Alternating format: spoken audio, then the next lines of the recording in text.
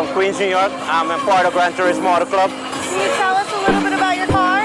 It's a Lexus GS300. Actually, it's the president car, Blake. It has a conversion in the back. It has 20 by 12 in the back, 20 by 10 in the front. As you can see, it's a two-tone.